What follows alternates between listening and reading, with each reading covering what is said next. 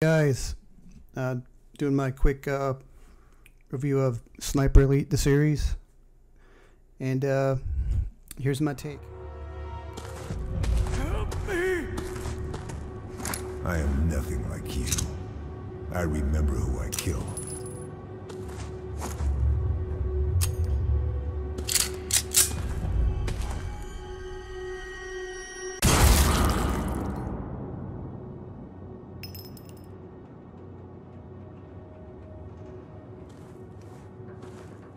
My second time doing this.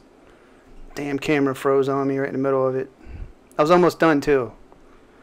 But as you can see from the previous clip, that's pretty much what this series is all about. Sniper Elite series. You're just a badass sniper going around smoking everybody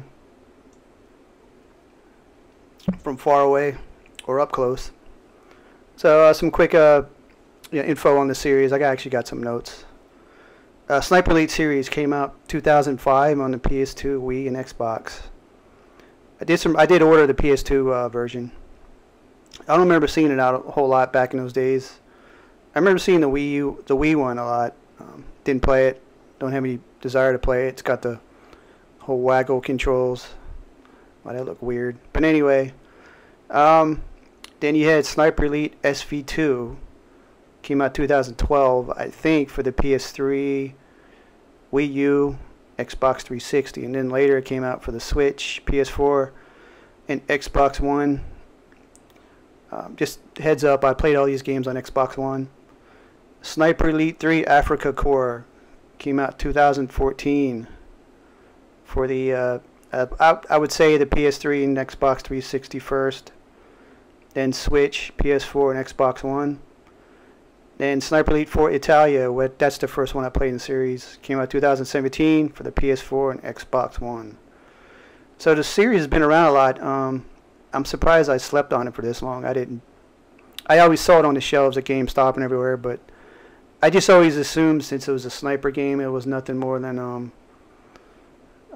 trial and error. You know, it's always a stealth game. You know, you always have to be in stealth, and you know, all you have is your trusty sniper rifle, but this series is nothing like that. I mean, you can go ahead and be Rambo if you want. What the fuck? The hell? My phone's got a mind of its own. Alright, what was I saying? Yeah, so the series is actually nothing like I said I thought it would be. I really enjoyed it. You can be Mr. Sniper, or you can be Rambo if you want. I kind of mixed it up a little bit when I got tired of being, you know, Mr. Stealth. I just went out and just started smoking people and throwing grenades. So impressions of my games, they're all similar, which is because I decided to do all these games at once. All the games have around 8 to 9 missions. Each mission lasts around 1 hour in cadet mode, which is normal. Sniper Elite 3 to me had the most challenging levels, with followed by the second one and then the fourth one. The third one is actually Sniper Elite 3 Afrika Corps, which when I first looked at it, I'm thinking, you know, how many levels can you play in the desert? You know, just sand and shit and tents. But I was really surprised. They did a really good job. Shocked me, matter of fact. But Sniper Elite 3 definitely had the best gameplay, level design. Graphically, the third and fourth one. Well, obviously the fourth one has the best because it was designed for the PS4 and Xbox One. Followed by 3, and the second one looks just like the PS3 game, just a port of a PS3 game on, or in this case, the port of an Xbox 360 game on Xbox One. It looked pretty rough in some spots, put it that way. So graphically, they're not going to win any awards at the Video Game Award show, if that's still a thing. Don't expect Dorito Pope to be handing in any awards to Rebellion Studios for that, for best game and graphics. Gameplay, you know, they're all similar. You're just a badass sniper told to go here and smoke this guy or get this plans or blow this rocket up or something. but it's up to you how you do it.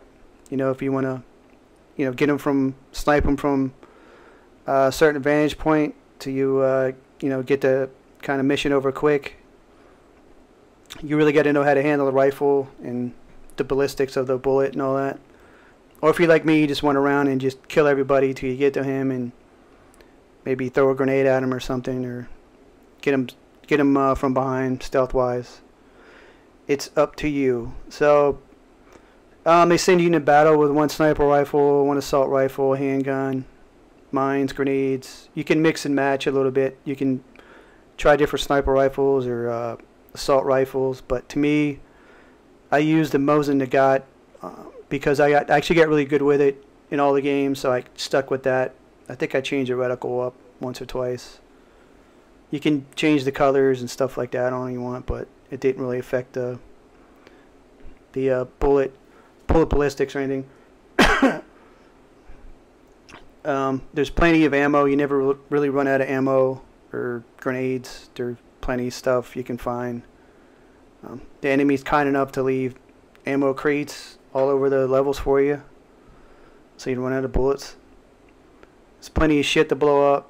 You know, red barrels, shoot tanks in the certain areas. You know, where they keep gas tanks, and there's trucks you can blow up. Plenty of shit to blow up. I had fun with that actually. Other than that, you know, like I said, they're all basically the same. Unlocking upgrades, I think they tried it in 4, but I didn't use it. I didn't really feel a need to use the upgrades. A lot of it was cosmetic, if I remember correctly. And there is multiplayer on 4, 3. I played a little bit of multiplayer on 4. Not really my cup of tea. Like there were some people enjoying it because they were pretty high up as far as the rank goes. They had a good time, you know, smoking me whenever they got a chance. But other than that, yeah, just like I said, I decided to do a quick review on this game because I think it's a really fun series, and I slept on it for this long. And hopefully, some people watch this. You maybe go to GameStop, pick up a game. They're relatively cheap. I think I paid $30 for the newest one. It's probably even cheaper now. So if you're like me, you know, you don't have a lot of time to play games, and you just want to maybe sit down for an hour when you get home from work or whatever on the weekend and shoot some shit up, this is your series. You'll have fun, trust me. It's a lot of fun. When I got killed, I didn't get discouraged or pissed off. I was like, well, I'll just find a new way around. Let me play around with this. Let me set up some ambushes with some trip mines and stuff. The enemy AI isn't all that bright though. It's pretty bad in some areas. I think 3 was probably the worst, which is maybe why I liked it that much. I don't know. But if I had to rank them, I would say Sniper Elite 3, Sniper Elite 4, and then the 2 for gameplay. Overall, that's what I would do. I would, if I were to recommend a game, I would say pick up III Afrika Corps first and play that. I played them in the order. I played at 4. I bought Italia first, and then I bought the second one. Then I went and got the third one. So the third one was the last one I played. So there you go. That's my take. It's my story. I'm sticking to it. So you got any questions, feel free. Like I said, definitely worth a playthrough. So go out and grab it. You probably find them cheaper even on eBay. So that's it, guys. Thanks for watching. And like I said, you got any questions, feel free. See ya.